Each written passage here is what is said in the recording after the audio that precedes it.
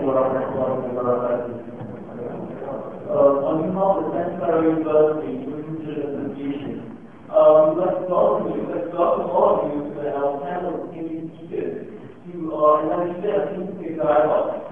This is the third time that we have hosted this annually scientific dialogue. As part of our objective to promote awareness of Islam on campus.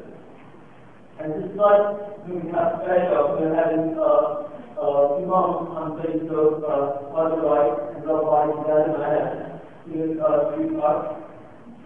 And just as we were told here, a total point to our moderator and advisor, and that's the affiliated mind to introduce.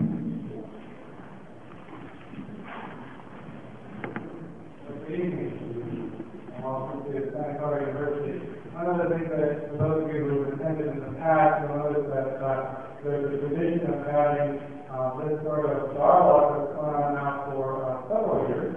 Panels will change, but the tradition has been very successful, and we're grateful to the Muslim Student Association for organizing such an event on campus. Santa Clara University, as a Jesuit and Catholic institution, sees itself as a place where the questions of religion and questions, the very human questions, are questions that ought to be addressed in an academic environment. Sometimes religion gets demoted in a university setting, but in this location, we try to ask the questions that integrate faith and life. And this is a good example of that sort of interchange that's possible. And we're welcome you to the dialogue this evening. Our three panelists will conduct this according to a certain format. There will be half an hour for questions and answers at the end, but the main portion of the program will involve the discussion of various topics, four topics specifically, in the area of religion and science. One of the reasons why this topic was chosen was that the students are very interested in having panelists address specific topics, as opposed to simply the broad suite of traditions. And so what we'll have this evening will be some specific discussion and interchange regarding various aspects of the relationship between religion and science. And I will introduce each topic in turn. Let's give you a preview of the things that will be discussed. We'll be looking at the relationship of accountability of basic science, theology of the science, views regarding evolution, and ending with a horizon, some forward-looking kinds of material regarding the future of technology. So that's how easy. I noticed that for those of you who have attended in the past, we made one change, major change in the program. We had sound to the beginning. Those of you who are laughing know that's all right. So we hope that you'll enjoy it this evening. You have your questions as we go, and at the end, we'll try to get as many as possible to answer. So we turn now to the first topic area, and that is some sort of questions that the students hold together regarding the compatibility of faith and science. Is there a science mentioned in your holy book or tradition, and what is the compatibility of faith and science in those traditions? Also, the students follow a certain format and have the tradition give an initial response according to a chronological order that can be fair and easily using. And so we'll ask Rabbi Meyer to begin, and then followed by Professor Reed and Imam. Thank you. It says on the program that I received that each speaker should give a 5-minute intro on their religion, background, and faith and science in their holy book. So I'm going to try to include that within responding to the first question. My own background, I was born into a fairly typical American Jewish family, typical in the sense that it was not all religious, and became religious about the age of 20 approximately. I myself had a fairly strong scientific background in the hard sciences, math and physics to be specific. So when I first got involved in Orthodox Judaism, one of the main points of contention that I had to deal with was the integration of science with traditional Judaism, which at first glance does indeed have an enormous amount of conflict. The first obvious case of conflict in this situation is that in the holy book of the Jews, which is known as the Torah, or the Bible, which is essentially the book that the Jewish people have always lived by, given to the Jewish people as they were encamped around Mount Sinai approximately 3,300 years ago. The Jewish tradition has it was given to the Jewish people by God, by the creator of the universe, and that every word, all the nuances and all the multi-levels of meanings that are contained within there are God's message to the Jewish people. So the problem that presents with a message that God gave to the Jewish people is when, in light of modern science, if there are conflicts, what are you supposed to do about that? So a particularly strong example of what might appear to be a conflict is in the opening lines of the Torah. It describes how the world, the whole universe, was created in 6 days. And of course, on the seventh day, God rested. And according to Jewish tradition, this event took place, or at least the culmination of this event, took place approximately 5,750 or so years ago.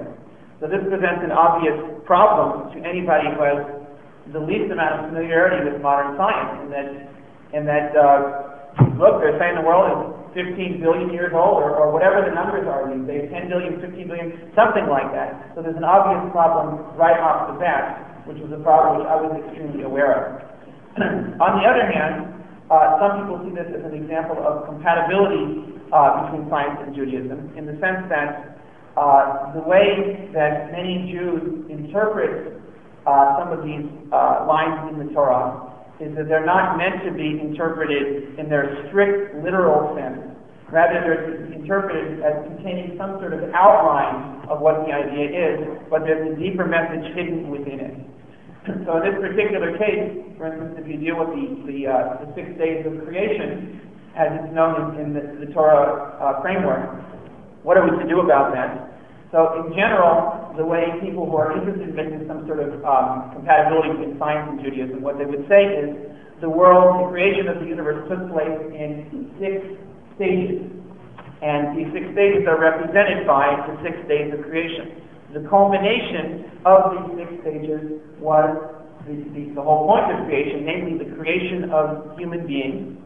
And the first human being was created or put into the position of having a human soul in which those human beings could interact with God. That event took place 5,757 years ago. So, put in light in that regard, it's not all that far off from the way modern science might look at it. Namely that human beings, as in the civilized form that we know them to be, took place approximately 6,000 years ago. And the creation of the universe took place in a period of 6 stages or so, and the time periods for these 6 stages are vague. Was it billions of years or millions of years? Whatever it might have been, that's anybody's guess. The Torah, by and large, is not viewed as a science book. It's not meant to be a textbook that will teach a person how to do biology, or how to do physics, or mathematics, or whatever. Whether or not one can glean anything of the sciences from the Torah is another volume, but it's not meant to be a textbook. And therefore, when it comes to basic questions such as the age of the universe and how did it come about, and basic scientific questions, the Torah is not really the place where one would look for that. The Torah is focusing on a completely different idea. It's focusing on what is the purpose of our creation, what is the purpose of our existence here, and how are we to learn to relate to God. How science might fit into there. Science is also a means of God interacting with the earth. God runs the world through science, through nature, and that is another way that God speaks to us. The Torah is essentially telling us that the way God has given us instructions in terms of our interactions with our fellow human beings, our interaction with the world, our interaction with God, in some way or another, these interactions also have to comply with the rules of science. And that if in some way or another they don't fit in with the rules of science, well then something has to give, something just won't work. So as far as the general question of compatibility, most people do not have problems with compatibility of the Torah with science, because the two are looked at as almost like two things that are sort of passing each other by and not necessarily meeting each other head on. So the conflict that might appear to be there can always be sort of worked out.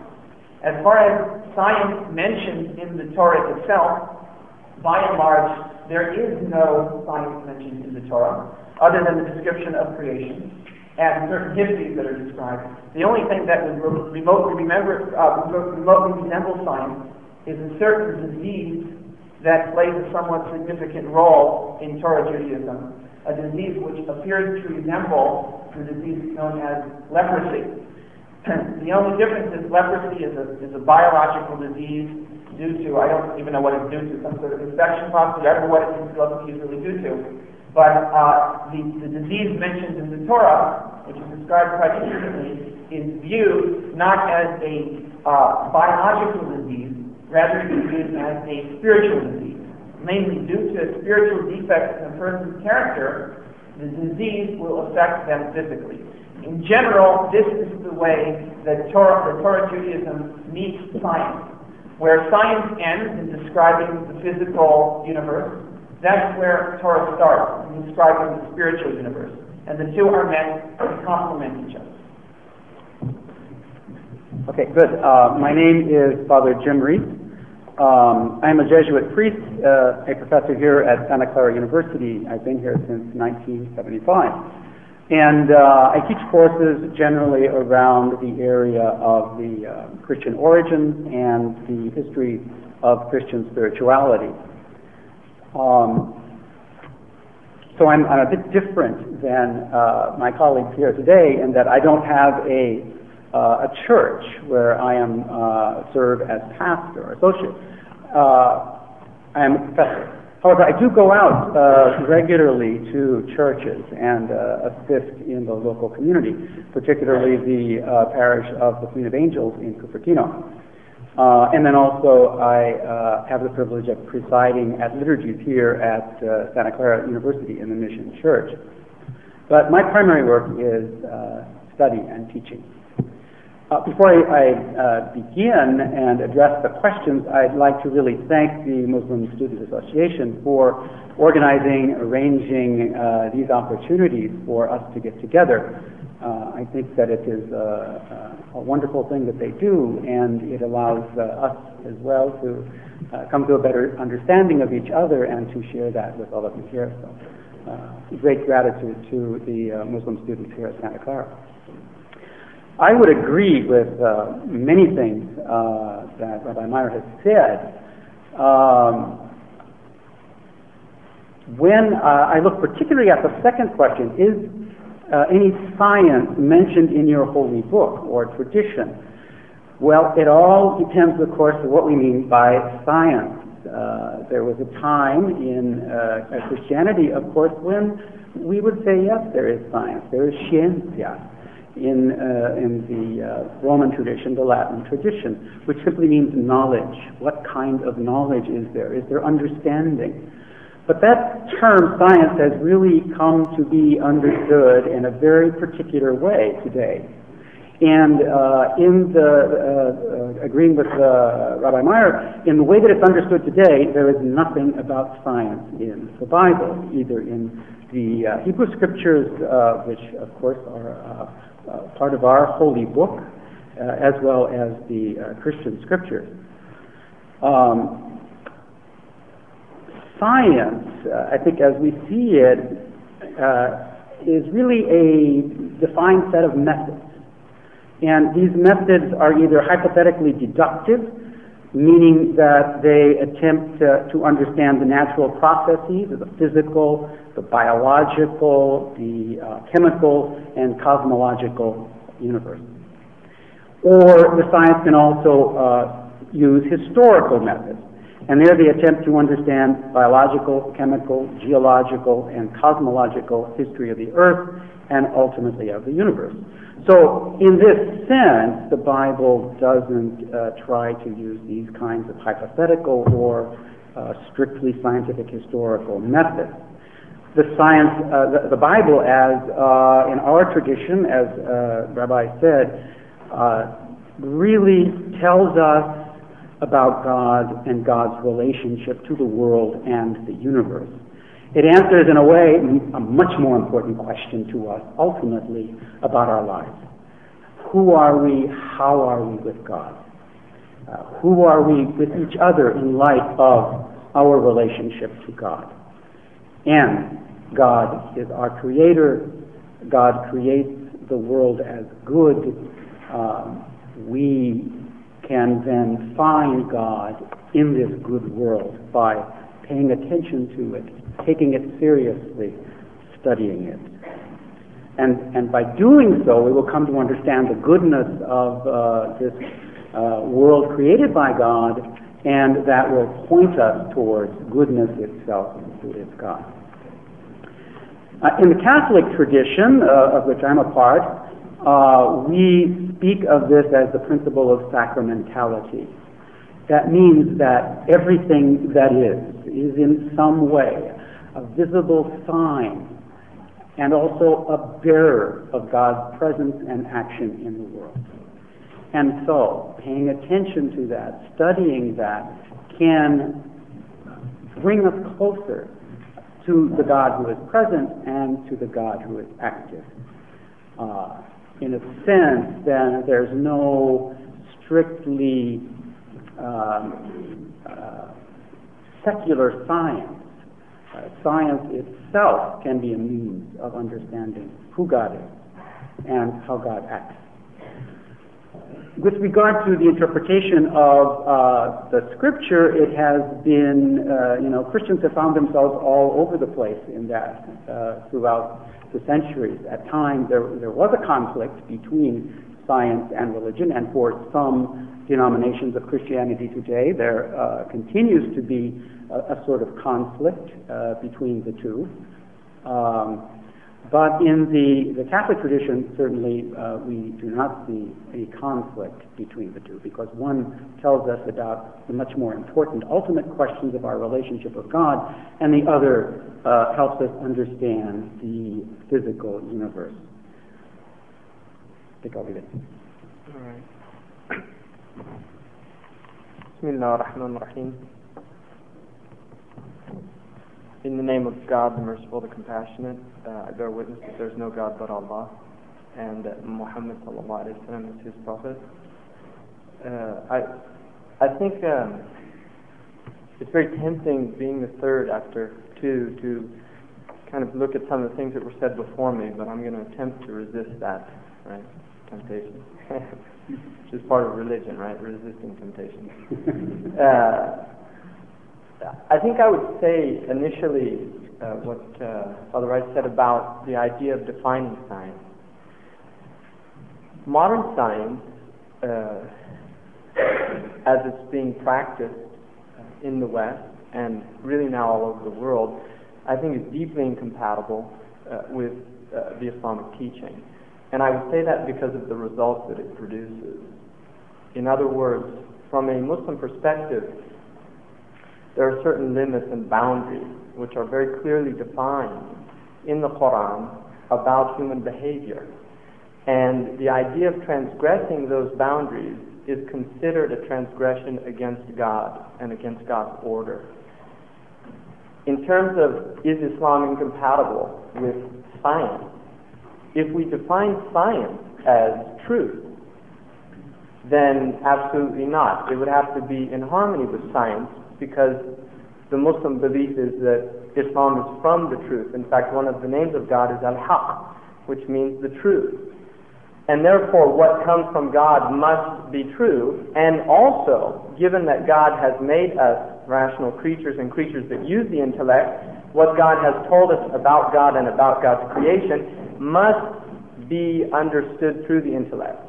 If the intellect cannot understand it, then this would be unfair on God's part to give us an intellect and then to give us things deeply incongruous with the intellect's understanding and force us to believe those things, going against what our own intellect tell us is true. Now, here you move into another problem, which is, what if the intellect is not capable of discerning the truth? Because we are deeply self-delusional creatures. Human beings can delude themselves to believe the most incredible things. To give an example, somebody once took an astrological chart of a murderer in France, and it was saying what a wonderful person, you're intelligent, you're clever, you're witty, you're deeply compassionate towards other human beings. And this man had killed like about 50 people. And he sent it to several different people, put an ad in the newspaper and said, free horoscope, send to this address. And he got letters back telling people that they hadn't believed in astrology before that, but when they got this thing, they said it so fitted their personality that it must be true. So the point being is that we can delude ourselves into believing many, many things. So then what then is the criterion for belief? Now from the Muslim perspective, I think we need to divide science into two basic areas. And one would be what would be a formal system. And a formal system of science deals with proofs, and it deals with axioms and proofs. So you have an axiom and then you prove something based on your axioms, like geometry would be a good example of a formal system. Now, the nature of formal scientific systems is that they don't deal with content. In other words, geometry will never tell you why something, why a point is that which has no depth or breadth, or why a circle is equidistant, and whatever the scientific definition that geometry gives us, it will not tell us why. So it does not go into what would be termed a structural system, which begins to look at content and to explain content. From a Muslim perspective, Muslims are notorious historically for accepting formal systems. Geometry, astronomy are formal systems that measure things. Many of the Muslims were great, great astronomers. Al-Khwarizmi, one of the greatest mathematicians that ever lived, developed the logarithm, which is actually logarithm, is from his name, Al-Khwarizmi, which in Latin was al-logarithm. That's how it was interpreted. We know Omar Khayyam, the famous, who's known in the West for his poetry. He's not known in the East for his poetry. He's known in the East for his mathematical computations. He developed a very precise and exact calendar. So the point is that within formal systems, the Muslims have never had a problem. Where they have a problem is when you move into structural systems, which is explaining content and no longer describing form. Because science can either describe something, it can prove something, or it can explain something. When it describes something, it's simply descriptive science, anatomy, physiology. You can just describe the anatomy of a liver. When you move into a system which then begins to explain the function of a liver or the purpose of a liver, you can have a hypothesis. And the hypothesis might be valid or it might be invalid, depending on the data that's collected and all of these things. So from the Muslim perspective, when you begin to explain things in which you have really no arena or no real grounding in that explanation, then the Muslims would say, no, you have transgressed your boundaries. You are not allowed to venture into this area. And certainly, for instance, in the modern world, what's happening now with genetic altering that's going on, if the report is true, I mean, we obviously have to wait and see exactly what's happened, but if the report is true that in Scotland they have cloned a sheep, well, from the Muslim point of view, this is a transgression. It's a gross transgression. From the Western scientific point of view, it is not. It is another step in the progress of mankind, that we have moved another step closer to more exact knowledge about the world we're living in. The Quran says, do not change the creation of God. Do not change the creation of God. That is a command for the Muslims. And it is in the imperative form in the Arabic language. Do not change the creation of God. And it says in the Quran that the devil will encourage human beings to change the creation of God. And the devil says, وَلَا يُغَيِّرَنَّ خَلْقَ اللَّهِ. They will change the creation of Allah. They will alter the creation of God. So the Muslims see this as a gross transgression. And therefore, this type of science, which has been separated from the sacred, is unacceptable from a Muslim perspective. The Muslim sees the scientist as a believer, first and foremost. And that when the scientist is divorced from belief and from the moral and ethical boundaries of the Islamic tradition, then the Muslim sees that scientist as a transgressor. And so, there is no doubt that the Muslims would say that science, that the Quran encourages science. The Quran, many verses in the Quran tell us not just to reflect on theological issues, reflect on scientific issues. And in answer to is there science in our text, the Quran has many verses directly related to science. And Maurice Bucaille, the French scientist, has very clearly articulated in several books that the interesting thing to note about the Quran is, unlike the Torah and the New Testament, that the Quranic scientific statements are consistent with modern science. And modern science, I mean by their what they have shown to us to be true. For instance, in the Quran, it says, أَفَلَمْ يَنْظُرُوا إِلَى السَّمَاوَاتِ وَالْأَرْضِ. Haven't they looked at the heavens and the earth? And then it says, كَانَتْ رَتْقًا فَفَتَقْنَاهُمَا. They were bound together, and the word that's used, فَتَقْنَاهُمَا, means we exploded them. Fataq in Arabic is a hernia. It's an explosion of breaking out of boundaries. And then it says, وَجَعَلْنَا مِنَ الْمَاءِ كُلَّ شَيْءٍ حَيٍّ. And then from water we created every living thing. Now here is a Quranic verse that is very consistent with the modern theory of the beginning of creation. And what's interesting for the Muslim is that the Big Bang theory was forced upon the scientific community. I mean, there's a lot of people that would like to say it's kind of Christian scientists have, no. They had a big problem with it initially because they did not want to admit the idea that the universe was not eternal. And in fact, Einstein, in his initial general theory of relativity, in his initial equation, what he discovered was that they actually indicated an unstable universe. That, in other words, mathematically, it either had to be expanding or contracting. And that bothered him so much that he put corrective equations in there to make it stable so that he could say that the universe was eternal. And he later admitted that that was a mistake because the scientific evidence did indicate that, in fact, the universe is unstable. Edwin Hubble discovered that the universe, in fact, is expanding.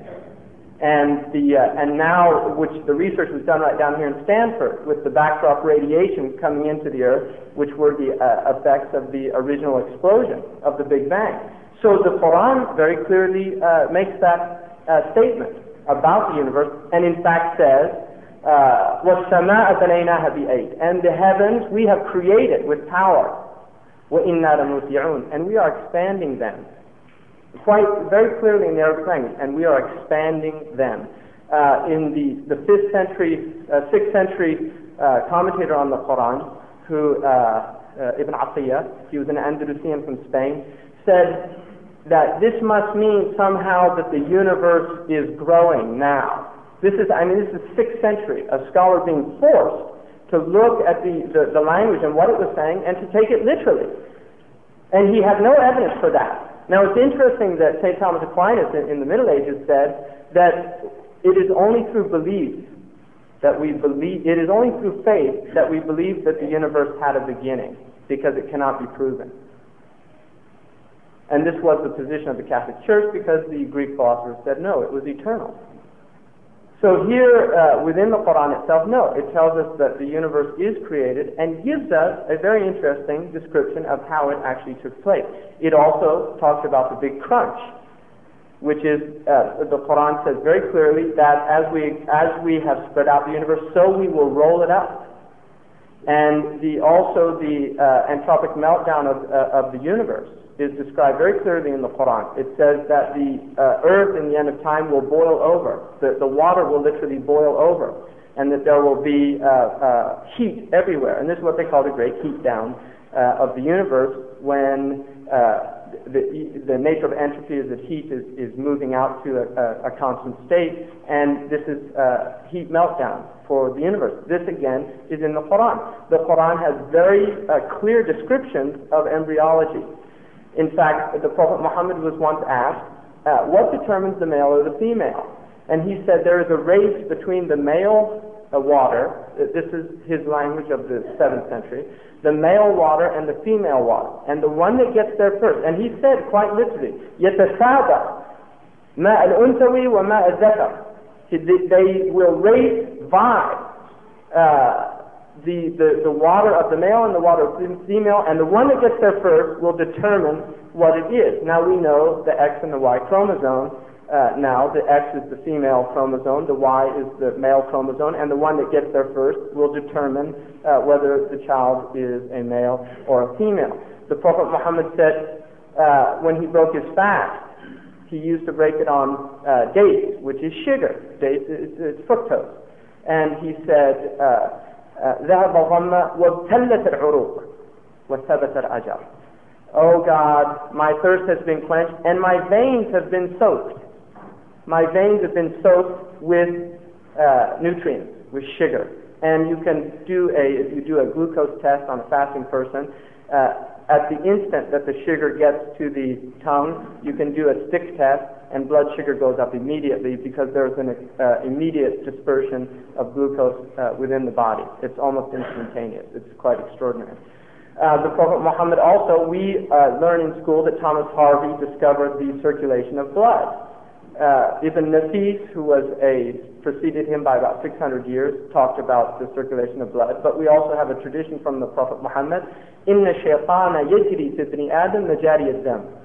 Shaitan, Satan, flows in the body of Adam through the flowing pathways of the blood. Right? And the dominant belief was that blood was stationary, it was not moving in the body. And he clearly articulated the movement. And I could go on because there really are extraordinary scientific explanations in the Quran of many, many things. And in fact, Keith Moore, who is a very well-known embryologist who's written the textbook that is used in several universities in the United States, when he wrote about the history of embryology, saying that there was no history until the microscope was discovered, somebody actually in Arabia wrote him a letter saying, you're quite wrong, the Quran mentions very specific details about embryology. Keith Moore took it quite seriously and looked into it and found in fact, and he actually has stated in his most recent edition of his book on embryology, which is used at the UCLA Medical School, that the Quranic description of the embryonic creation of the fetal cells and the movement towards a complete fetus is consistent with what we know in modern embryology, and it would have been impossible for a human being to have that knowledge in the 7th century by other than some type of intuition or divine inspiration. And he said, and I have no other explanation for it. So with that, I think I'll just end by going to. Before moving to the second topic, there are a lot of very interesting issues that we're going to have to engage in connection. I have a question for, I don't know if I'll get the name right, for the Imam. Hamza, yeah. When you said that science that sort of treads on ground that it really has no business doing so, it is transgressing. For instance, in the case of the cloning, I think would be a good example of that, which Judaism also might come to a similar conclusion. Yet you also said that science is viewed as a form of truth, and therefore has to be compatible with the truth that is expressed in the Quran. Right. So, what I'm getting at is, can truth be wrong?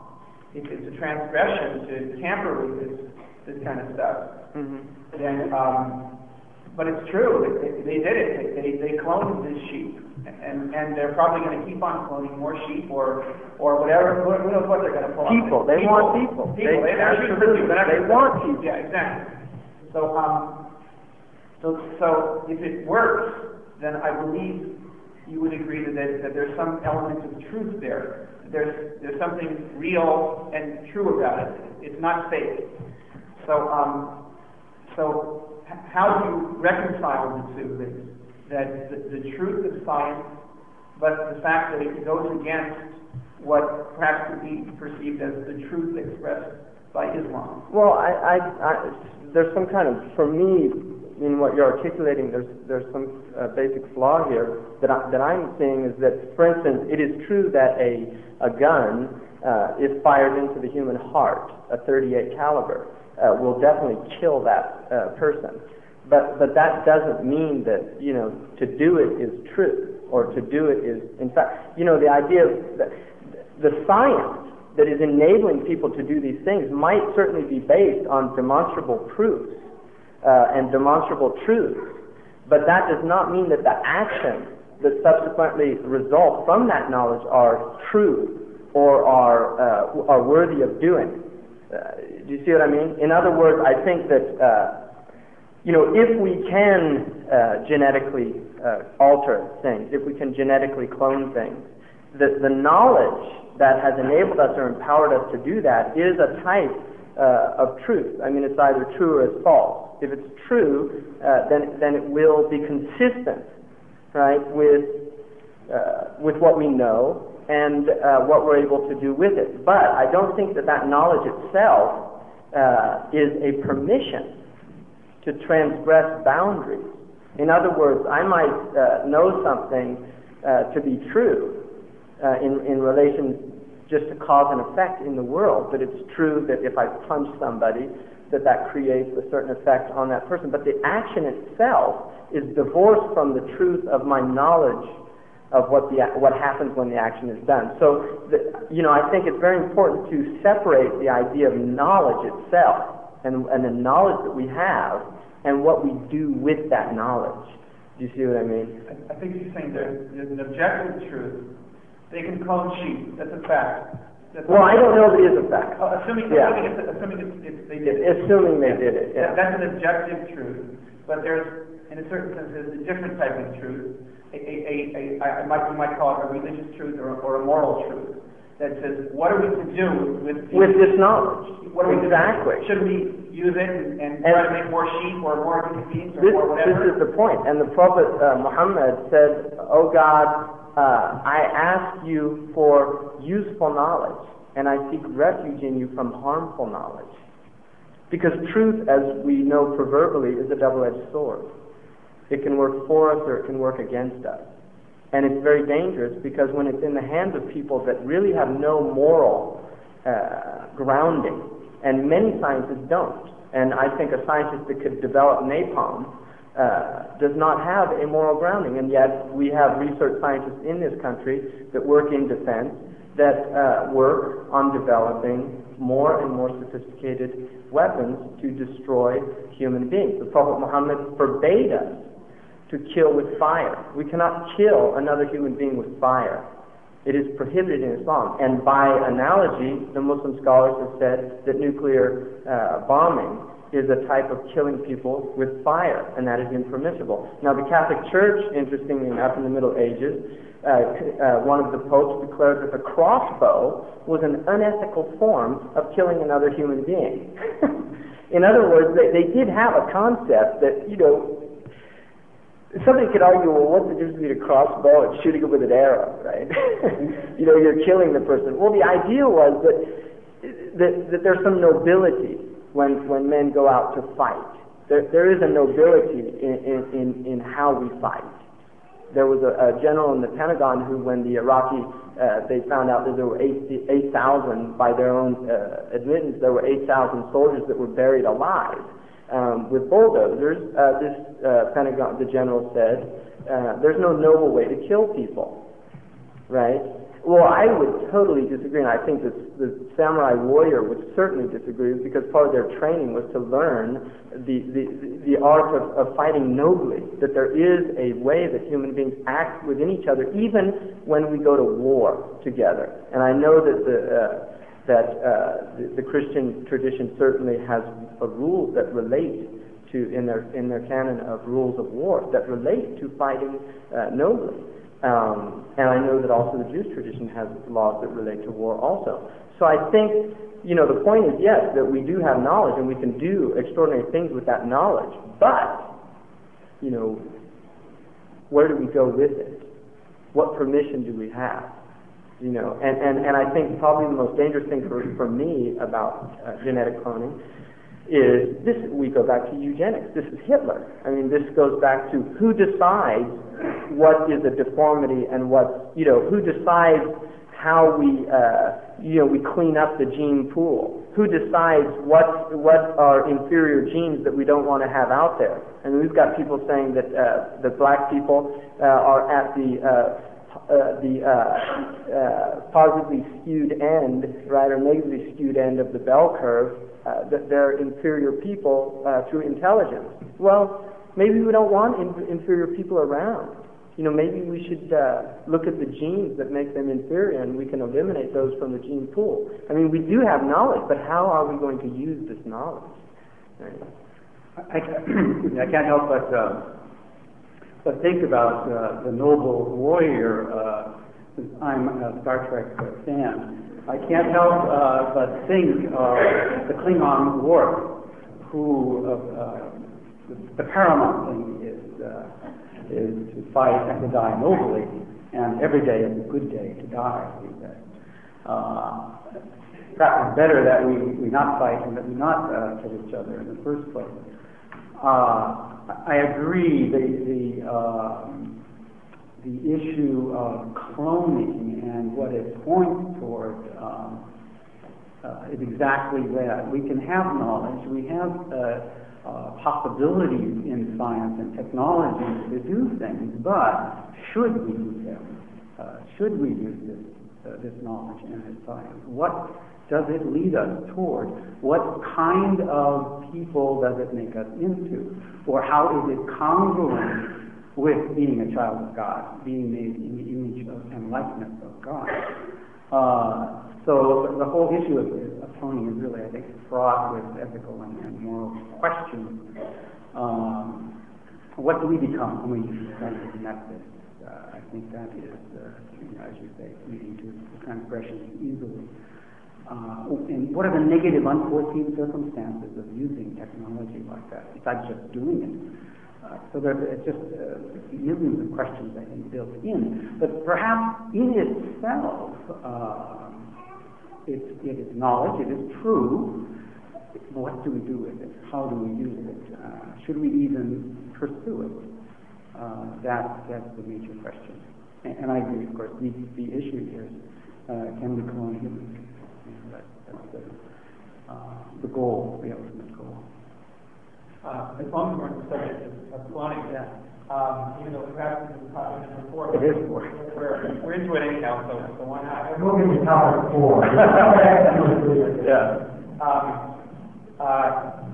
Just to speak from what perhaps could be considered the Jewish point of view, even though since it's such a new field, the Jewish point of view hasn't really been formulated. It's something that came out effectively last week or something like that, so they haven't had time to sit down and think about what their position is going to be on it. So I'm kind of talking something to sense off the top of my head in this response to the question. But concerning cloning, which of course has major ethical problems with it, there's another factor that comes into play in any ethical or religious view of it, which is that whatever laws, let's say, Congress passes or some ethics committee or the religious community try to impose on the scientists, in a certain sense, are not going to make a bit of difference. Because if America, let's say, goes by these laws, which I think is going to be a pretty unlikely scenario, being that You always have private labs that don't have to answer to the government. They can do whatever they feel like. And in any case, there's other countries out there that have the knowledge. America does not have a monopoly on biological knowledge. So the discovery itself came in Scotland. So who would have expected Scotland to be the first country to pull this off? If anybody guessed, it probably would have been America. But there you go, it's Scotland. And who knows how many countries out there that are capable of doing this? To the best of my understanding, the original article that the cloning thing came in Nature magazine was essentially almost like a recipe for how to do it. And that anybody out there, if you got the right equipment, which I think the right equipment will be quite expensive, but if you have the right equipment, then you could do it yourself and start cloning sheep, and then come up with chimpanzees, and who knows what's next. I think we all know what's next after chimpanzees. So the ethical problems that anybody might bring up, that we should do this and we shouldn't do that, in a certain sense are irrelevant, in the sense that they're going to do it anyhow. Somebody out there, no matter what laws we come up with, and what regulations we come up with, and what advice we come up with, somebody out there is going to do it. So in my opinion, the real issue that the ethical communities and the religious communities have to deal with is how are we going to deal with this thing in the worst case scenario? Because it's going to happen. The eugenics, the problem with eugenics is going to happen out there. I don't know, 20 years from now, 30 years from now, whatever it is, when you can place an order for what type of child you want born, and then everybody seems to be streamlined along a certain line, if that's the case. How is the world and the religious community going to deal with that? Are we going to learn to live with it? Are we going to go somehow find an island for ourselves to live on to get away from the science? What are we going to do? What are we going to do to deal with this sort of thing? I see it, and I believe the Jewish view on this would be to see it as somewhat of a reality. It's there, in the same sense that nuclear power and nuclear bombs are there, and we have to learn to live with these things in some capacity or another, and to use them in the proper manner. And that whatever laws we place on them are not going to matter to the person next door who doesn't hold by the laws that I might come up with. Incidentally, there's an example within Judaism of tampering with things that we shouldn't tamper with. It's the case of what's known in Hebrew as kilayim, which means the mixture of certain types of seeds, where you can't plant a grapevine so close to a vegetable or something like that. You can't mix certain things that shouldn't be mixed together. So it's forbidden, according where you can't plant a grapevine so close to a vegetable or something like that. You can't mix certain things that shouldn't be mixed together. So it's forbidden, according we really shouldn't get into. We really should not be tampering with this kind of stuff. But once it's out there, and once the rest of the world is using it, we also, the religious communities, also have to learn to use this in ways that might be advantageous for them.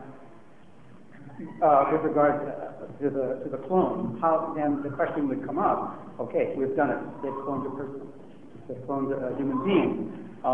It seems to me that the question for the religious community then is, how do we treat this clone, this human being? And then how do we then exert influence and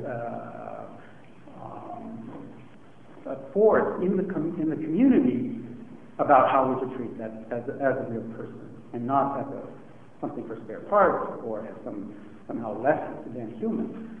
So I agree that once these things are done, then you're in a different situation. Even though you didn't, and you would not want to be involved in the activity. Once it's done, the product is there. You're on a different level in the way that you should treat these people.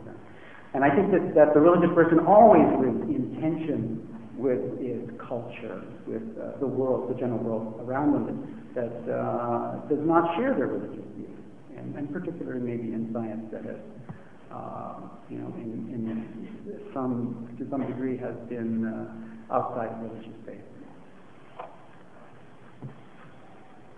I think, with this issue, again, going back to the way the Muslims would look at it is that everything, any newly introduced thing into the cultural milieu has to be looked at from the perspective of two things. One is benefit and the other is harm. Because the belief is that the Islamic law, the sacred law of Islam, is absolutely there for the benefit of human beings. It is for no other purpose. And this is by consensus of Muslim scholars, that every law and injunction that God has given us, He has given us that law for our own benefit. And any prohibition, He has prohibited it because there is harm in it. Now, for instance, just to give an example of wine. In the Quran, it clearly says, in wine is benefit for people, but in it is harm. And its harm is greater than its benefit. So avoid it. Very simple, clear. So we have scientists now that tell us, it's good to have a glass of wine every night. It actually lower your blood pressure. It'll prevent cardiac plaque and build up, and you'll have higher HDL, and give us all these scientific explanations. Well, you're also going to have a lot of people that have cirrhosis of the liver and are going to become alcoholics, and you're going to have tens of thousands of people die on the highways because of drunk drivers. You're going to have lives that are ruined. You're going to have child abuse. You're going to have pregnant problems with women. Now we know just one little drink can possibly harm the fetus of a child. So again, the Quran would say, yes, there is benefit in wine, but there is great harm. Now, the cloning of sheep in Scotland, cashmere sweaters might become very cheap, and I happen to like cashmere sweaters, but I can't afford them, right? So yeah, that's beneficial, right? Not for the cashmere. It's harmful for them, right? They're going to be a little kicked off if they get too many Scottish sheep up there being cloned. Right. In fact, the Scottish Kashmir lobby might, attempt to stop the process from the beginning. But again, what is the harm of this? And part of the harm, a good example of this is there is a very serious attempt at developing an oil-eating microbe to clean up oil spills. This is a very serious attempt by scientists, and what their idea is that when there's an oil spill, we introduce the bacteria into the area, and boom, they'll eat up all the oil. Well, what do they eat up after they've finished with the oil spill, right? Another example is the killer bees. Now, a lot of people don't know that the killer bees was actually an experiment that got out of hand down in South America, where perhaps they don't have as stringent laboratory conditions that they do in the Silicon Valley, right? And bees got out of a cross. There was a scientist literally crossing African bees with Brazilian bees, and some of them got away. And now we've got a killer bee problem, which is actually quite serious, and a lot of people are unaware of it. Another good example is the gross widespread use of antibiotics in this country.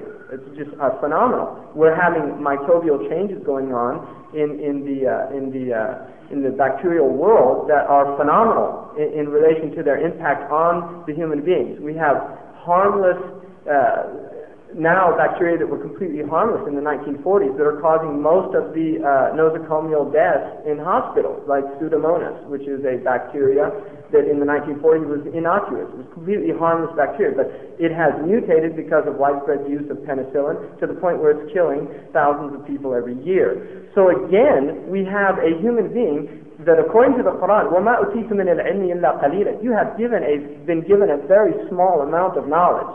And yet we have this human being that is the hubris. Wonderful Greek tragedies, right? It's always hubris that destroys the human being in Greek tragedies. And this is what human beings have. We have become so arrogant in what we're doing in the world that we think that we can literally do whatever we want with impunity without any fear of the repercussions of that. And scientists who in many cases are deeply egotistical people that are really in search of the Nobel Prize, of fame and glory, and will follow venues that will take them to, so we don't have the humble, pious individual who is seeking to understand the creation of God. We have an individual that literally wants to play God in his laboratory by creating a new form of life. Now the Quran very clearly says إن الذين تدعون من دون الله ضرب للناس مثل فاستمعوا له. An analogy has been struck for you, human beings, so listen up. It says literally, listen attentively. Surely those you call upon beside God, they cannot create a fly, even if all of them came together to do it. And if any life was taken from that fly, they could not return that life to the fly. How weak is the seeker and the sought. You see, now this very clearly the Quran, that there is some human impulse in mankind to want to, the Promethean, right, the Promethean nature of man. I'm going to oppose God. I mean, Prometheus is sacrificed, his liver's being eaten out, and Zeus has strapped him to a rock to suffer for giving knowledge to mankind, and he's boasting, I want mankind to rebel against the gods. And this again is this satanic little character who comes in, he's the whisperer, right? He's the whisperer, go ahead, do it. You can do it. You see, in the modern world, people ask, why should we do it? Because it's doable. You see, this as if this is some kind of ethical justification. No, we can do it. Why climb the mountain? To prove that we can do it. Why clone the sheep? To show that we can do it. Well, the Quran says that when the earth brings forth all of its riches, and it becomes ornamented like the sky has become ornamented, and which is interesting because satellite pictures now show the earth looks literally like a galaxy because of the sky. And it says, وَظَنَّ أَهْلُهَا أَنَّهُمْ قَادِرُونَ عَلَيْهَا. And the inhabitants of the earth think that they're all powerful over it. They think they've finally conquered nature. And this again is part of this Greek sickness that views nature as antagonistic to the human being, because they believed that nature was, they were embodiments of divine energies that were antagonistic with man. The Quranic worldview is that God has subjugated for you everything that's in the heavens and the earth. It is at your disposal. The Quran says that He has placed everything in the earth for your benefit. And it's for your benefit, including the cobra snake, which can kill us. But it's there because there's a wisdom there. There's a telos, as Aristotle would have it. There's a purpose in that creation. And everything has purpose. And so our goal is to be humble before God and before God's creation. The Quran says that the servants of God are those who tread lightly on the earth. They tread lightly on the earth. What a beautiful description. Treading lightly on the earth. How grossly we're treading on the earth today. Literally, we're treading on it with bulldozers and with bombs and with dynamite. We have no reverence for our own mother. The Prophet Muhammad said, be vigilant about this earth because she's your mother. And just as the mother has rights of piety, so does this earth have rights of piety. So I just think that we're really in a dangerous predicament, and I don't fully accept this idea they're going to do it anyway. I mean, this is, for me, we can say,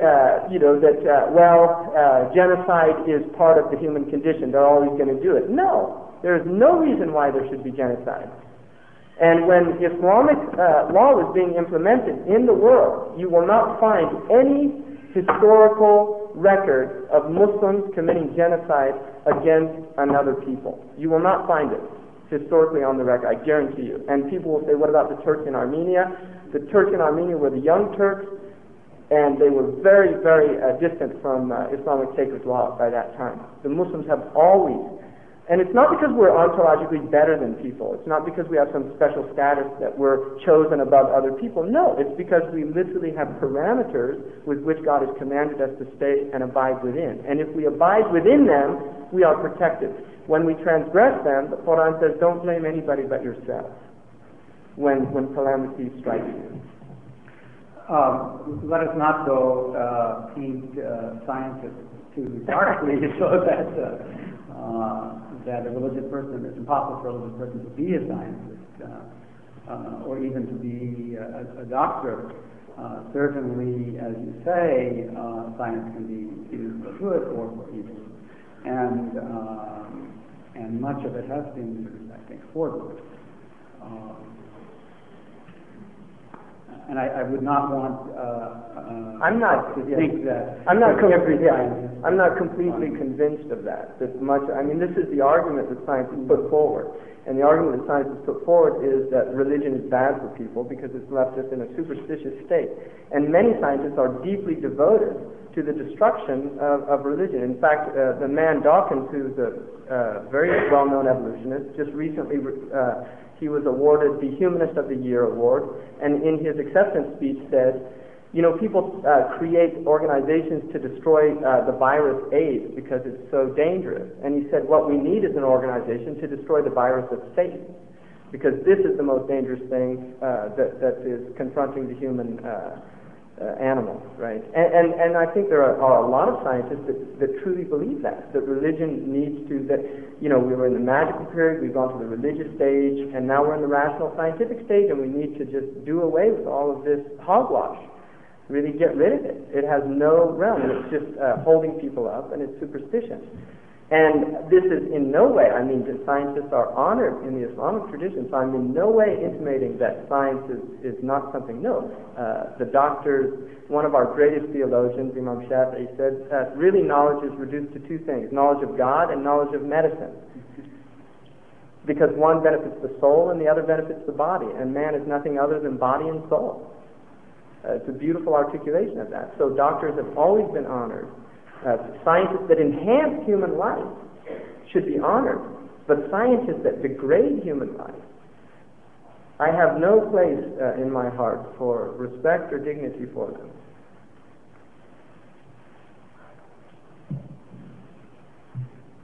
We'll back up into our questions now. Let's pick topic 3. Since this didn't come up as a sidebar in the last discussion, how does your tradition view Darwin's theory of evolution? It comes up often in discussions of religion. And so, we'll start out with the rabbi. Okay, this has been an extremely big topic within Judaism since Darwin came up with his theory, specifically the last about 30 years or so. It's been a very hot topic. By and large, most Orthodox Jews will take a position of wholeheartedly rejecting Darwin's theory of evolution because it comes into such blatant conflict with the Torah. So the viewpoint that I'm going to put forth is not necessarily that of the bulk of the Jewish scholars out there. It's my own viewpoint, and I would label it a minority viewpoint within Orthodox Judaism. That Darwin came up with a theory that species evolve. They evolve due to elements of competition, and certain genetic elements get in there that place monkey wrenches into the whole thing. And after millions of years or so, a new species is formed.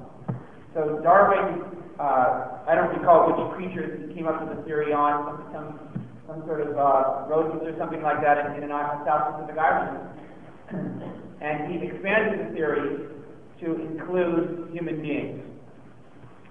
The Jewish view on the Jewish view that I believe concerning Darwin would be the following: that everything Darwin said as far as natural selection and the whole work, the Torah would have no problem with. Every single thing that Darwin said, with one exception, the Torah could fit in perfectly. That there is some sort of evolution out there, the universe, the world, creation is all heading towards a specific goal, and evolution is, in a certain sense, the natural form of being led along that path. The problem comes up when you throw human beings into the equation. And the conclusion, the logical conclusion that Darwin came to, which I believe most scientists would come to the same conclusion, most biologists certainly have come to this conclusion, is that human beings are no exception. And that human beings, just like frogs came from some earlier amphibian, and that early amphibian came from something else, and so on down the line. So human beings, the logical thing to say is human beings came from apes.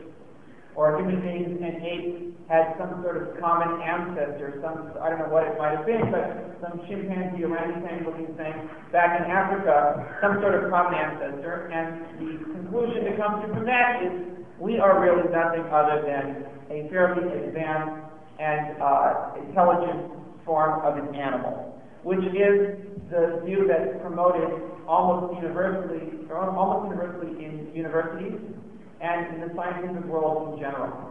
So this is the part where the Torah would have major problems with it. The Torah would view evolution not necessarily in conflict with the Torah, but the Torah would say evolution is certainly possible, but evolution was not a random process that just kind of happens, and that's the way it is. It's totally by chance. Some sort of molecules, they by random, who knows what, they start to mutate, and then a new species is formed over millions of years. No, it's not looked at as a random process. It's looked at as a process which is guided by God. And this is God's method of, in a certain sense, sticking God's hand into the world and leading it along a certain path. And all of the species on the earth are guided by this unseen hand in the form of evolution. When it comes to human beings, a big exception is made. This exception is quite blatantly described quite obviously in the Torah itself, where it says that when God created human beings, He created them in an extremely unique manner from the creation of all other creatures. He breathed into them a living soul. He created them in His image. So all of these things depict an idea of saying that human beings, even though their bodies, the body that we have, bears striking resemblance to that of apes, and even though it's possible to say that the human body is evolved from the body of some sort of ape-like creature, that would not necessarily be any sort of conflict with religion. But when it comes to the other facets of the human being, the human facet of the human being, namely the soul, that's where Judaism would take issue with science and say, if you're going to leave out the soul and say that we're nothing but a smart chimpanzee, that's where we got problems with it. You have to say that God in some way had some sort of extreme hand in the creation of human beings, and that, for lack of a better word, that within human beings, a soul that resembles in some way the image of God. So evolution, by and large, we could fit the whole thing in there. God guided the evolution so that the dinosaurs would appear, this would appear, and this would evolve into that, whatever the fruit flies do, whatever fruit flies are supposed to do. Human beings, whether they evolved from apes, no problem if they did or not, except for the spiritual element, the divine element within the human being, that in no way came from any other animal. The element of free will, the element of the ability to recognize ourselves, awareness of God, awareness of our role in creation, that is not a product of evolution. No matter what Darwin or anybody or Dawkins or any of the other people say, that is not a product of evolution. That is a product of the hand of God. Whenever this question of evolution comes up, I'm always reminded of a song that I heard in a movie that was showing various churches in America, and one church was an evangelical church, and this young group was singing a song, and the song went something like this: I ain't no kin to the monkey, and the monkey's no kin to me. I certainly didn't swing from no tree. And certainly in the long history of Christianity and since the Darwin theory, there's been antagonism toward it, and there has been maybe more of a rapprochement, something similar to what Rabbi Meyer is talking about. It's interesting, Pope John Paul, in his address to the Pontifical Academy of Sciences, said that evolution is more than a theory and can account for the physical dimensions of human life, which is pretty much what Rabbi Meyer was saying, but cannot account for the spiritual aspect of being human. Science doesn't address that question. It's not it doesn't have the tools to talk about human spirituality. That isn't what it is meant to do. The Jesuit Pierre de Chardin in the early part of this century, tried to reconcile some of that tension that was very prominent in the early part of the century between science, particularly evolution, and Christianity and Catholic belief. And he looked at evolution, and he said, well, what do I see? I see from the moment of the Big Bang a direction, a thrust toward something. And the something that the thrust is toward is consciousness.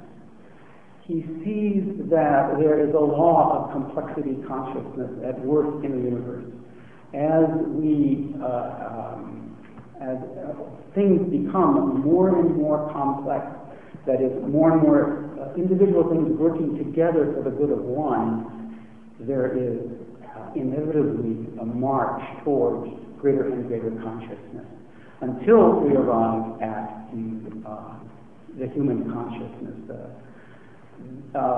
What Teilhard sees then is a geosphere, the sphere of the earth, a biosphere, a sphere of life itself, where there is a quantum jump from inanimate things to life itself, and then an enormous jump to what he calls the noosphere, the whole realm of the human mind and the human spirit.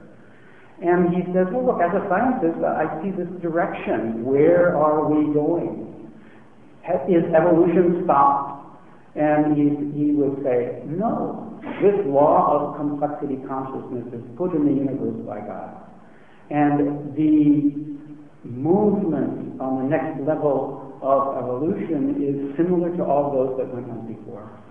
It is now a drawing together of all these minds, all these human spirits and souls into unity, into one.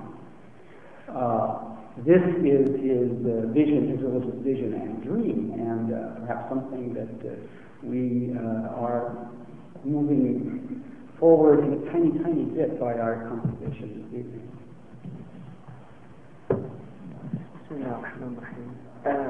I'm always fascinated by capitulation to evolution on the part of religious practitioners, because I think that probably no other idea is more antithetical to the religious traditions than the idea of evolution as it's understood by neo-Darwinists or Darwinists.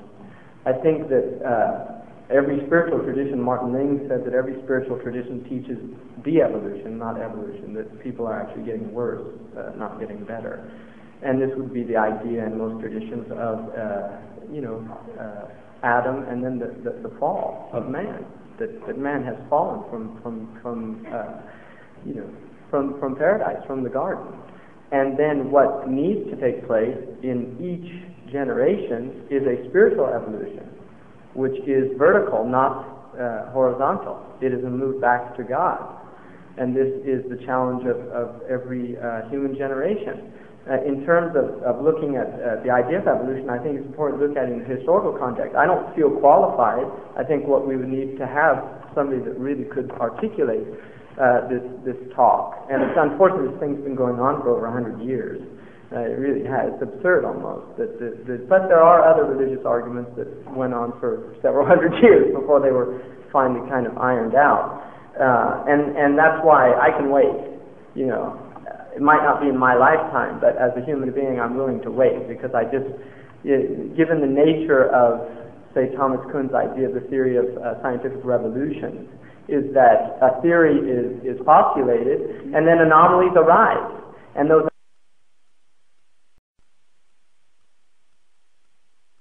anomalies are either dealt with by the theory, or they result in a tension within the scientific community that necessitates a new theory to deal with the anomalies, and then anomalies arise again. So within the scientific community, you could see quite clearly that each generation of scientists believes that they are at the cutting edge of truth. The 19th century physicians that were leeching people and bleeding people to death were actually the men of science of their age. They believed that this was the most advanced thing that they could do. And yet a modern physician who looks at that is in deep shock at the stupidity of it. Well, I think probably 100 years from now, if there are physicians around, they'll be in deep shock about the stupidity of late 20th century physicians as well. So this is the nature of the scientific community. It's always looking at the previous generations and amazed at the things that they've come up with. And I think that Darwinism is another one of these things that will fall by the wayside. I really do. And I don't think, well, just to look at it from a philosophical point of view, the assumption with Darwinism is the idea of continuity. The continuity needs to be explained. Well, this is a Newtonian worldview because Darwin was living in the world of Newton. When you get into quantum mechanics, which is where we are in the 20th century, in fact, continuity is not the assumption, it's discontinuity. So you could look at evolution, or you could look at the beginning of life and the human condition from the perspective of discontinuity as opposed to continuity, and then you have a whole other problem. And you can arrive at a completely different interpretation of how we got to where we are and where we came from. Because quantum physics allows for spontaneous emergence. And for the Muslims, there is spontaneous emergence in creation. That there is a point when God says, kun fayakun, be and it is.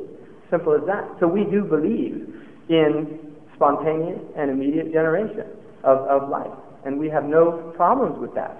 And Muslims won't, and I don't think any Muslims who understand the Quran will capitulate to that because we believe that Adam was a prophet. And if you think that Adam is some kind of mythical figure or theoretical mythical truth that's being presented, as many Christians believe now, from a Muslim perspective, you are outside of the pale of Islam. So for the Muslim, the idea that we began as a unicellular it's just very difficult for the Muslims. We don't accept the idea that life simply began and it's moving and that there's this thing called nature, right, which is the scientist's word for God. I mean, if you take nature and put it into most scientific books, a lot of believers wouldn't really have a problem with the book, but scientists are deeply embarrassed of the word nature, and this is word God, which is related to the historical context which Darwin was in. If you look, Darwin was a man deeply influenced by a philosopher named David Hume, and David Hume did not believe that there should be any religious explanation for anything in existence. He felt that miracles, there's no place for miracles in science. So let's not explain things through miracles. Let's explain things through what we can see, feel, and touch. And this is part of the 19th century attempt in science, is to explain things by removing God completely from the picture and then see what we come up with.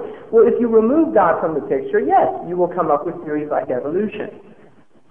But that does not mean that God is removed from the picture. You know, it's like the graffiti says, you know, Nietzsche, God is dead, quote Nietzsche. Then 1900, Nietzsche is dead, quote God. I mean, God is not some thing that we can just brush aside for the Muslim. No, God is truly God is reality. And we have to listen to what God says and not listen to what our own egos and what our own, those who want to literally dethrone God from his majestic place of authority in the universe. And God for us is the creator, the fashioner. The Quran says, Al-Khaliq, Al-Bab, Al-Musawwir. He is the creator, the originator, and the fashioner. That God fashions creation. And we believe the Prophet Muhammad once saw a man, he was boxing with another man, and he said, avoid the faith, because he was created, Adam was created on the same form. Now this is a clear refutation in our own tradition that the first man was created in his own form. Adam ala suratihi. It's very clear in the Arabic language. And we cannot, given that our Prophet has said that, either the Prophet is as many people would say, he's either a well-intentioned person who's invented this thing, or he's a ill-intentioned person who's making up things, or he's a prophet from God. If he's a prophet from God, then we have to accept that what he's telling us is truth, and it's not metaphorical. So we literally believe that, yes, God did create. Now, if you want to say, well, how do you explain Lucy, which is a skeleton that was found 60% intact, with nominal features and 8 features, and is seen as a transitional skeleton between the 8th period and the man. Well, the Quran says that God in fact created 8 from man. The Quran says that God said to certain people that transgressed so greatly, Kunu, Qaradan wa Khanazir, be apes and pigs. And the traditional Muslim interpretation is transmogrification. It literally took place. And Ibn al-Arabi, the great exegete, was of the belief that they still continue to procreate. In other words, that there are apes that are actually descendants of humans and not humans that are descendants of apes. And this is something that Muslims believe. We actually believe it. I'm not ashamed of I don't need to harmonize my beliefs with whatever the latest scientific fad is. Because each generation is going to come along with the latest theory, and then I have to rework all of my theology and either it's true or it's not true. Now, part of the interesting thing is somebody who has entered into the Islamic State. I was not raised a Muslim, but somebody who's come into the faith. I am either going to accept the thing and then restructure my own beliefs around the beliefs of Islam, or I am going to come into the faith with my own preconceived beliefs and notions and reconstructure my faith according to whatever my preconceived beliefs were. So if I'm a scientist, then I can only be a Christian if my Christianity is in complete harmony with whatever the latest scientific theories are and things like that. No, I can't accept that. My faith is either true or it's not true. If it is true, it is consistent with the truth. Now to say, well, it can be interpreted metaphorically, where do you stop? Where do you stop? Once we allow metaphor and allegory to come in, because the Quran very clearly says, some of the verses of this book are metaphorical and others are clear. And as for the metaphorical ones, those who have deviation in their hearts, follow them. And as for those who are firmly rooted in knowledge, they follow the clear signs. So once you start turning all of your book and tradition into metaphorical signs, that is a sign of deviation in the heart. That the heart is now interpreting the book according to one's passions, according to one's own desires. So the Muslim, we have to say, no, we and we don't. And interestingly enough, in Europe, Darwinism is literally on its way out. It's very strong in America because it's become at the ideological level. It's taught as ideology. It is taught as fact. It is not a fact. It is a theory. It is a theory. It is called the theory of evolution. And the theory can sound great. Lots of theories did. A lot of people don't believe the four-humoral theory of medicine anymore. But at the time that it was taught, if you were a scientist, you had to believe in it. And the great physician in Europe who actually burnt the book of Hippocrates was considered a complete heretic at that time. His name's not coming to me. He's very well known, and he wanted to abandon the tradition of the old and say, no, we have to go on. So Hippocrates was a theorist, and some of his theories are correct, and others are wrong. But one of the sicknesses of Western civilization was it took these authorities as absolute truth, and when these authorities were completely turned upside down, it becomes iconoclastic against all authority. And this is where we're at now. We attack all authority, but really what we're attacking most often is the authority of tradition. And what we celebrate and what we exalt ourselves in is whatever the dominant thing now. We're in the modern world. It's here and now. Forget the past. And Islam says, no, we honor the past. We honor the past. And Islam says that the past has great wisdom to impart to us. And what modern Western traditions say, no, the past is something, let's just discard it, let's get rid of it. So I think really it's very unfortunate that so many of the religious, and just to make myself perfectly clear here, I don't in any way agree with what is known as the fundamentalist Christian position, which is called scientific creationism. I do not believe in that at all, and I think it's actually quite absurd. And I think I would have a very difficult time in my faith if my faith taught me that the earth was 6,000 years old. My faith does not teach me that. The Quran says that God created the heavens and earth in 6 days, and it says, وَمَا مَسَّنَا مِن لُغُوبٍ, and we didn't get tired.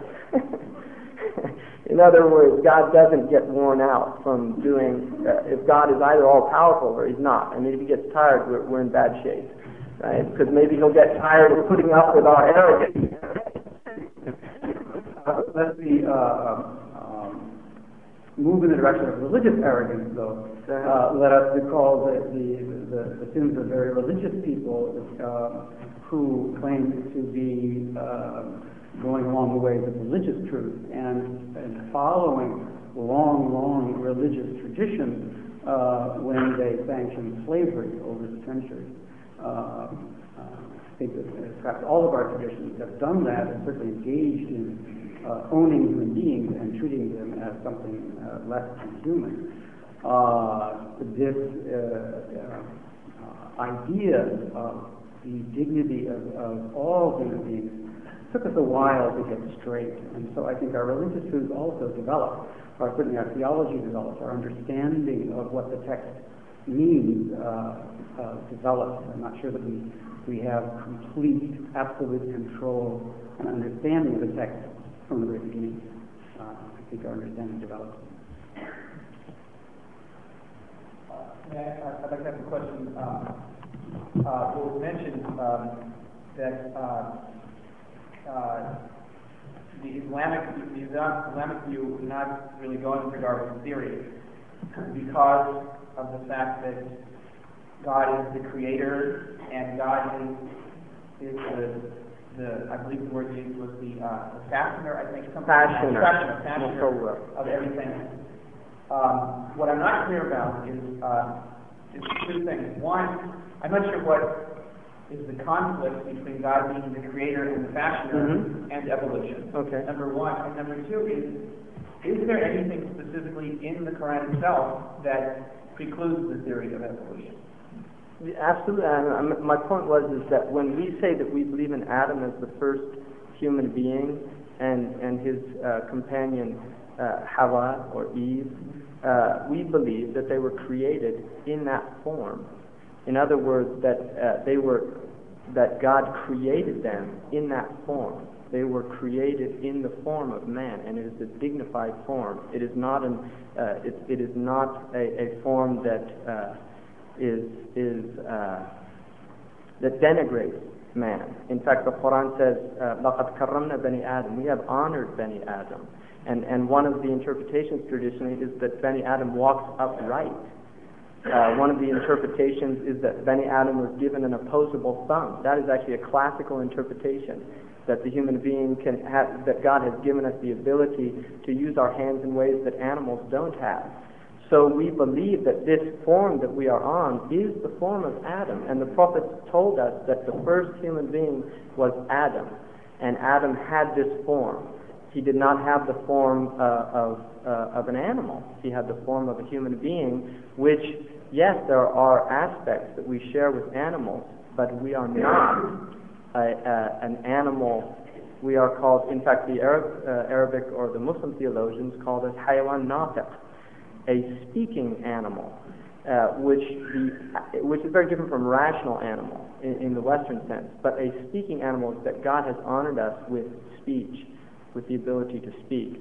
And I think our difficulty with evolution is that evolution, again, at its most fundamental level, is eliminating the creator. And I think a lot of people miss this point. Although there are biologists who are Christians, there are biologists who are Jewish and might believe that God is moving in mysterious ways. The Pope just recently announced that natural selection was one of the ways that God works in his creation.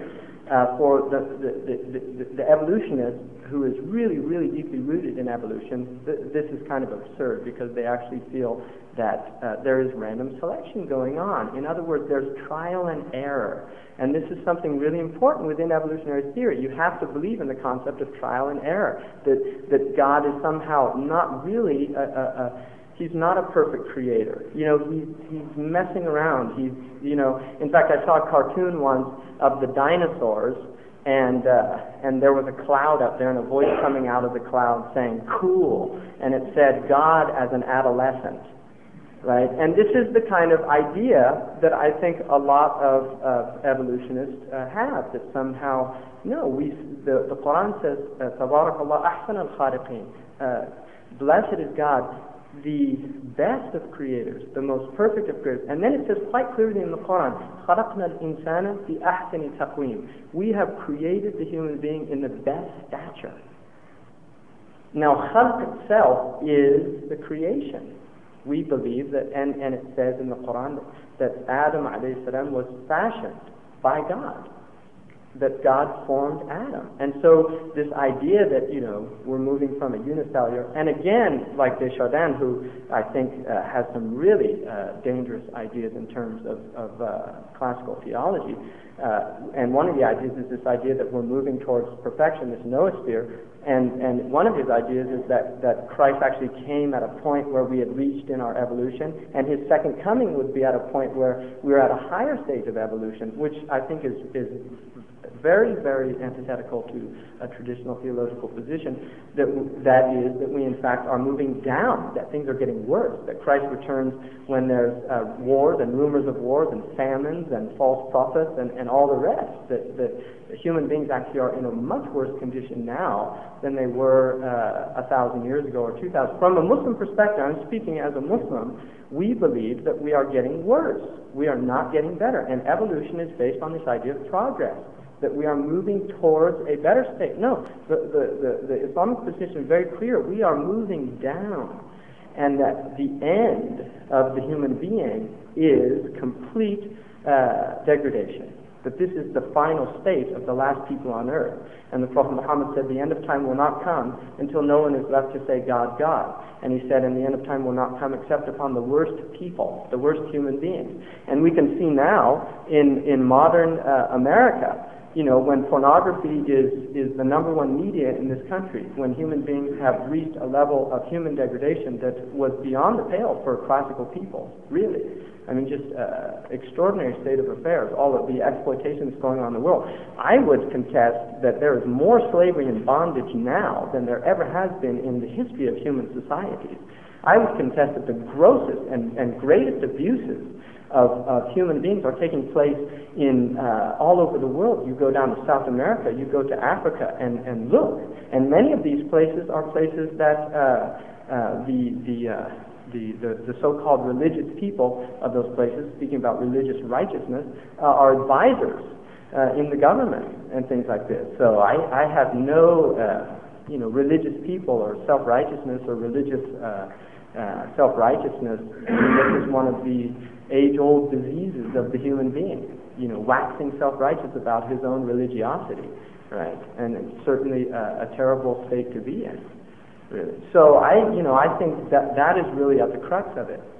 So the Islamic view, this is the Islamic view essentially is that things are going to just keep on getting worse. Basically. Boom, we're heading down, and it's going fast. And one of the interesting things, right, if you think about it, one of the modern phenomenon is speed. Everything's speeding up. We're all experiencing. Well, speed is a downward motion. It's not an upward motion. As things move up, they actually slow down, right? So when human beings are moving up, things slow down. We start becoming more tranquil, more content. No, people are becoming more anxious. They're becoming more wired, right? I mean, we're not content with 286. We want 386. Now we want 486. Now we want Pentium. Now we want this computer's too slow. Why can't this fax machine work faster? What's going on? I mean, and the Prophet Muhammad said, Al-ajalatu min ash-shaytan. Speed is from Satan. So we would say that the very, very ancient people, Abraham was deeply, deeply spiritually evolved individual. He lived in a tent according to the Islamic tradition, and yet we believe that he was probably one of the most enlightened and spiritually aware human beings that has ever existed. He was also interested in how life began according to the Quran, because he asked God, show me how you bring life from the dead. And God says, don't you believe, Abraham? And Abraham says to him in the Quran, I believe, but in order to give some stillness to my heart, I want to witness it. And God showed him how he brought something from dead, inanimate, to life. So he was a scientist from a Muslim perspective. Abraham was a scientist, but he was a scientist that wanted his science to increase his faith, to increase his closeness to God. And what I see happening in the modern world is that science is distancing us from God. It is a false prophet. And I believe in many ways that science now is in fact is a type of antichrist. That it is a false God, and people have taken it as a false God, and it promises us salvation, and it will betray us in the end, and it might well be our destruction. In terms of that, the bulk of what you said there, I